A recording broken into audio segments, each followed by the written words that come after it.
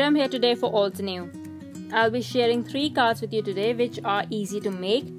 This video is part of a die highlight post, and the die that I'm highlighting today is the classic alphabet die set.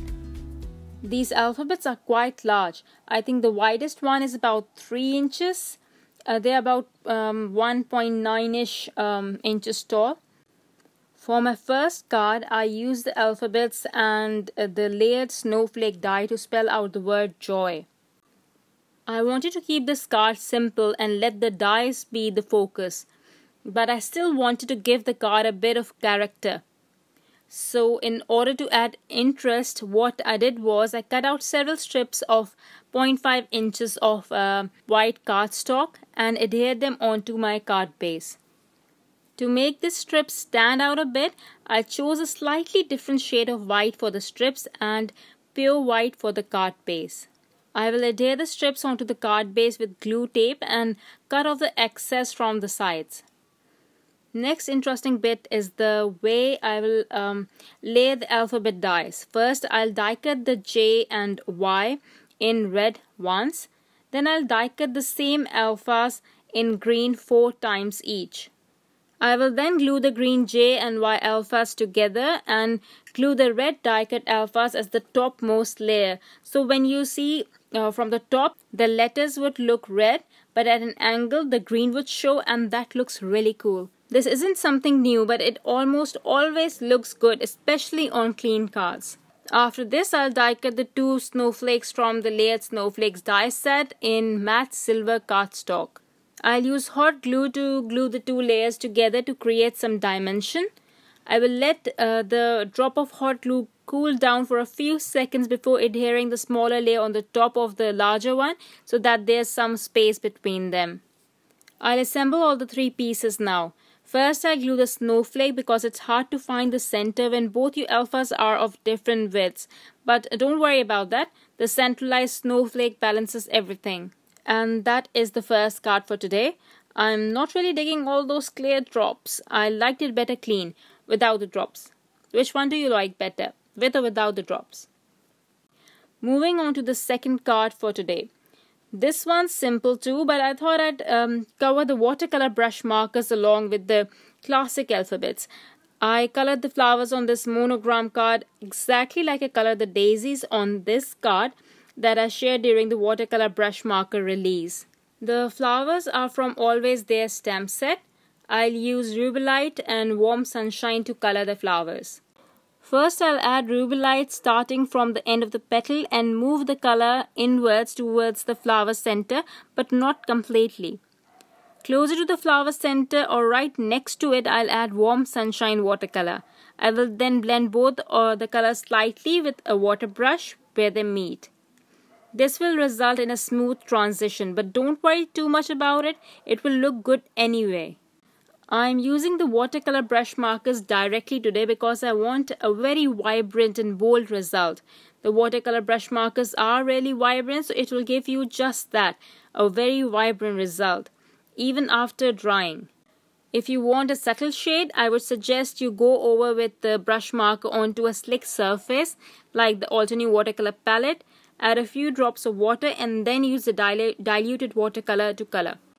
You can also add color directly to the outline of the petal and use water brush to spread it around. That will also give you a slightly lighter color, but I'm not too sure. I didn't try this. Maybe just add a very thin outline because these are highly pigmented except for limeade and evening gray. Those 2 colors are slightly lighter.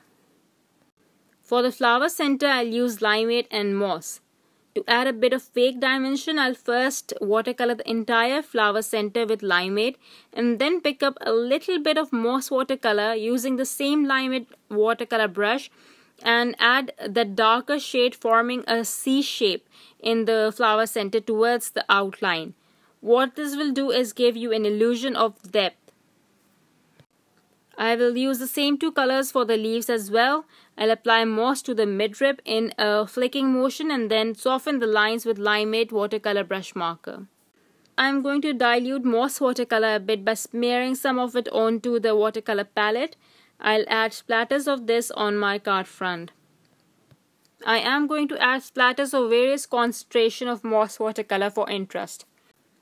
Next, I'll place all my die-cut watercolored images onto the palette and add white paint splatters with the help of pure white ink spray.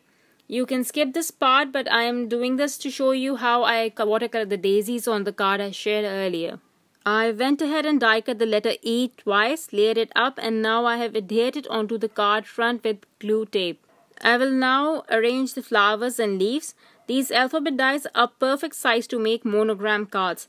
This card size is 4x6 and I think the E fits beautifully on a card of this size as well. You can make wall arts, home decor pieces with these. Make one for your children's room, or you can frame this and give it as a gift. You don't necessarily have to make a card. I wanted to make a nameplate, but after making 3 cards, I was so done. I hope one of you will make something like that and share it with us. We'd love to see. Now on to my last card. For this one, we'll be making our own boutique chipboard alphas. Why am I calling them boutique alphas? You will see that in a minute. So I'm going to die cut the letters Y-O-U to form the word U. Next, I'll use artist marker in rouge to color these die cut alphas. Then I'll use the dainty Swiss dot stem set to add some pattern on these alphas. I'll use clear embossing ink to stamp on the alpha and then heat emboss it with golden peach embossing powder. I'm going to stamp just half the alpha with dainty Swiss dots, and I'll go over with Versamark pen on the lower half and heat emboss that portion completely. I'll do this a couple of times to get good coverage. Look at the fancy alphas now. All you have to do is layer this, as in stack it up, and you have your very own boutique chipboard alphas. Now I'll use the Creative Edges lace die to die cut a decorative element for my card. The addition of this will give the card a more feminine feel. This pretty pattern paper that I'm using is from the Celebration paper pack. I'll adhere the lace die and begin assembling the die cuts. For the sentiment, I'm using Build a Flower Magnolia stamp set. It has some really nice sentiment stamps. I'm going to use rouge dye ink to stamp the sentiment, pop it on my word U, and that's it. I hope you liked the video and picked up a tip or two. That is all from my side today. Thank you for watching. Bye.